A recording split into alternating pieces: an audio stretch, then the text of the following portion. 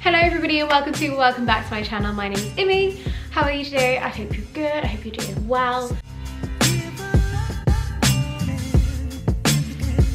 Today's video is going to be another sustainability related video. So I think about a year ago I did one of these. I will have it linked above here so you can click on that and watch it first, or you can watch it after this video and I'll have it linked down below. And it got really good feedback, but I didn't know exactly what I was talking about. I was kind of just learning as I go, and don't get me wrong, I still don't know what I'm talking about and I'm still just learning as I go, but I have done a little more research into amber bottles. And just as I was about to purchase some again for myself, a lovely girl called Stephanie who owns the brand xoxo, I think I'm pronouncing that right, I'm so sorry if I'm not, but I will have it here and I'll have it linked down below as well so you can go check out the website. She reached out to me. She is a home and lifestyle company and they focus on reducing waste in the household and promoting more sustainable materials. I was lucky enough to pick out some beautiful products from her website and I'm very excited, and I'm going to talk you through what I got, but also some tips and hacks that I have learnt over the years, some recipes to make a more sustainable home. So the first things I'm going to show you are these big pump bottles that are so beautiful. They are empty right now though, because they do say shampoo and conditioner, and currently I'm using shampoo and conditioner bars. However, I'm running out and I know I'm going to end up buying whatever I can get my hands on, and that's probably going to be from my local supermarket, and I'm going to put them in these because they are stunning. I'm not going to lie, I just love the effect of amber bottles. I think they're gorgeous, but I have also learned that there are some benefits to amber bottles that I didn't know about previously. The reason you see alcohol and other pharmaceutical products in amber bottles is because they block out UV light and blue light. Often if you have like essential oils and things in them, which I use all the time, it can, basically the light can affect it and change how it smells, change the composition, all those things. That happens with a lot of chemicals that you could be putting in these bottles or in normal glass bottles, so you're better off putting them in amber rather. So yeah, that is the purpose for them. I've learned a little bit more. If there is anything else that I should know about them, let me know in the comments down below, because I'm always open to learning new things. And yeah, how cute are these? These are, I think they are 1,000 ml. Yeah. Then I went and grabbed a smaller version, and this I put hand sanitizer in because I would say during this time I'm getting through some hand sanitizer. We are very fortunate to have it. If you don't know, my boyfriend works at a store and he was able to get some at the start of all this. So we've had this on our entranceway, so every time we leave, every time we come back in, just then picking up parcels, nothing is coming into this house. Well, I'm trying to keep us safe, you know, and this is just so cute. And again, I know it's not about the aesthetics, but I am someone who is a lot happier when things are pretty, and I'm spending so much time in this environment that it matters to me. I hated looking at the ugly hand sanitizer bottle. It was gross. This, I feel very happy looking at this. This is positive vibes. Also, they're just so nice. I love glass bottles over plastic. They just feel so darn good. So good. And now I'm on to my last product that I picked up, and this is a spray bottle. These spray bottles are a godsend. I use these for everything. I use them for misting plants, I use them for hair products, I use them for cleaning. They clean everything. I literally have one of these in my bathroom, one of these in my kitchen. Like, I love spray bottles, and now this is my third one. This is what I was going to order more of, and these keep my cleaners in them. So my bathroom one says bathroom cleaner and my other one says multi-purpose cleaner or general household cleaner, and I'm going to show you how to make that today. I'm going to go through the recipe and what I do to make my purpose cleaner. So that is everything that I got from xoxo. Thank you again so much to Stephanie for sending me all those things. I will have them linked down below, and also you should definitely check out their Instagram because it is so beautiful. Like, whenever I look at people's Instagrams and they're so nice, I realize how bad my Instagram game is. I haven't got the dedication for it. I've got the personality for YouTube, haven't got the dedication or the face for Instagram. Yeah, thank you again, and definitely go check them out. I'll have them linked down below. Next, I'm going to show you a few more products I've picked up over the past couple of months that are sustainable items, starting with reusable cotton swabs. You know, your ear swabs, reusable ones of those. Now, these probably aren't the most damaging things if you're buying the paper version. If you're buying the plastic ones, obviously it's a lot more damaging, but we used to buy the paper ones anyway. But when it came to, I think it was February, because yeah, I got these for me and Joe for Valentine's Day. I am the biggest loser in the world. I know, when I told people I was getting us like reusable cotton swabs, they were like, for Valentine's Day? Really? But it's something that I wouldn't usually spend money on. It's like a treat in a way. I'm just gonna show you. So I picked these up. They are from a company called Last Swab. They come in these little cases. Mine is this peachy pink one and Joe's is this sage green one. They come like this. We keep them just in our bathroom and use them after I shower or whatever. And they're great. You just literally rinse them off. Like, they're so easy to use. They're not gross, they're not dirty or anything that you think. They're actually in really good nick. So I'm highly impressed by that. And trust me, I use mine all the time. I love them.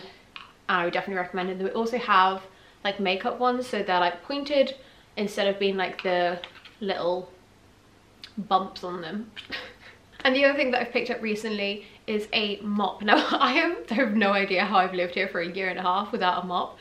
Actually I do. I was on my hands and knees literally like scrubbing my floor. But I decided now to get a mop because I was looking for a smaller one. I don't like the big ones that lug loads of water around.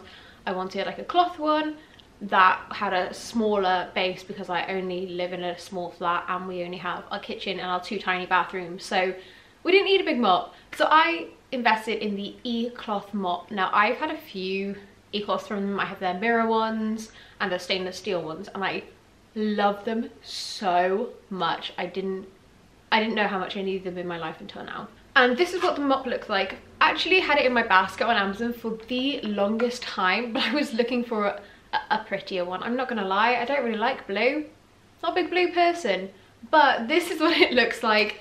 It's extendable. You can just kind of like, I think you twist it one way, or I'm quite sure, I don't really need to do that. This head bit also twists off and it's Velcro, and you have your mop head. I used this yesterday, so it's still a bit damp and dirty, but this is what it looks like. You just simply Velcro it on, get it wet, mop your floors, rip this off, stick it in your wash or whatever you want to do, and that's basically it. It is amazing. I love it. I hate mopping and vacuuming and everything, and I actually enjoy mopping with this, so definitely worth it. And it wasn't even that expensive, and like I said, you don't have to replace these. I think it's pretty good to have a spare one just in case. Like, I might buy another one and just alternate them, but for us right now, just the 2 of us living here, this is perfect. I love it so much, in fact, that I bought my dad the bigger one because he's got, you know, a normal big house, so I actually bought him the bigger version and he likes it too. So yeah, definitely gold star from me. Apparently I'm giving out gold stars now.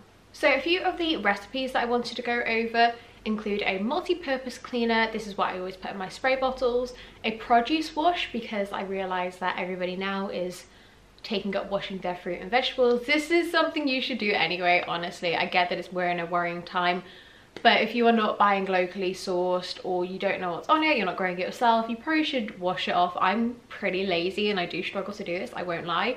Sometimes I just put my apple under cold water and hope that it cleans it. I know it doesn't.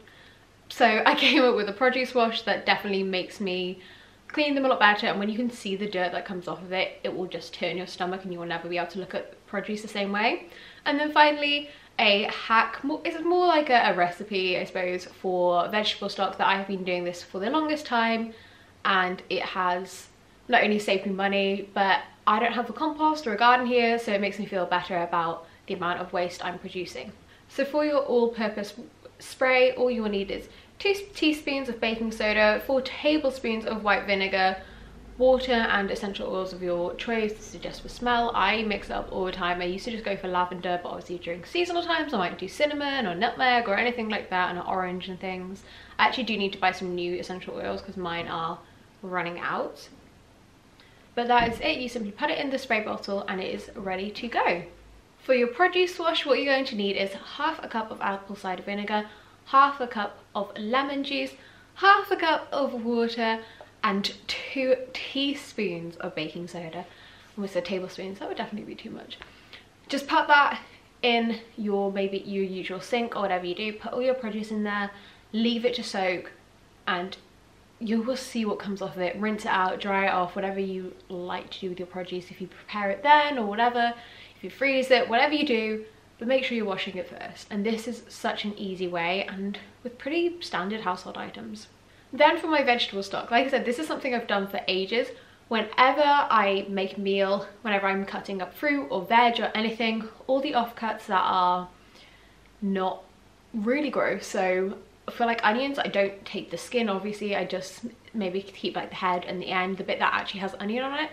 Stick it in a jar, a big mason jar, and I keep that in my freezer. I take it out every time I cook, and then maybe once every 2 weeks or once a month when they're full, I will put everything into a big pot with a lot of boiling water, and you can season this however you want. If you want to add peppercorns, if you want to add some sugar, if you want to add maybe some basil or bay leaves or something like that, whatever you want to add to it. And I just keep that on a really low simmer for probably about 3 hours, honestly. If you have a slow cooker, that would be perfect. I don't have a slow cooker. I need to get one for next winter, but I just don't have the space to keep it here. But yeah, just keep it on a low simmer. Sometimes I'll maybe boil it for like half an hour and then just let it simmer for an hour, whatever you're doing and what you have the patience for. And then I strain it. You can use a cheesecloth or you can just use a normal sieve, and do that into a big jug, and then I descant it into the jars of my choice, which I then keep either in the fridge or in the freezer. Again, I have quite a lot of little ones that I like. Those are my favorite, and all you need to do is just pop them in some boiling water 10-20 minutes before you want to use it, and it will perfectly melt. It's amazing. They are so much more flavorful than stock cubes, and again, you're not spending money on them, so it's a win-win in my books. So those are a few of the products and hacks that I wanted to talk about today. If you are interested in a more detailed version of this video or more specified to certain areas of your home, then definitely let me know. I have done a few of these. I have a beauty one and I've had my one from last year. I will link them all down below. You will see them. I do have a sustainability playlist, so I will also link that. Again, thank you to Koichi for working with me on this video. I absolutely adore these products and you should definitely check them out. I highly recommend them. They are so pretty. Thank you so much for watching. If you did enjoy this video, please give it a like down below and also subscribe if you haven't done so yet, because it means the absolute world to me. I love you all so much and I will see you next time. Bye.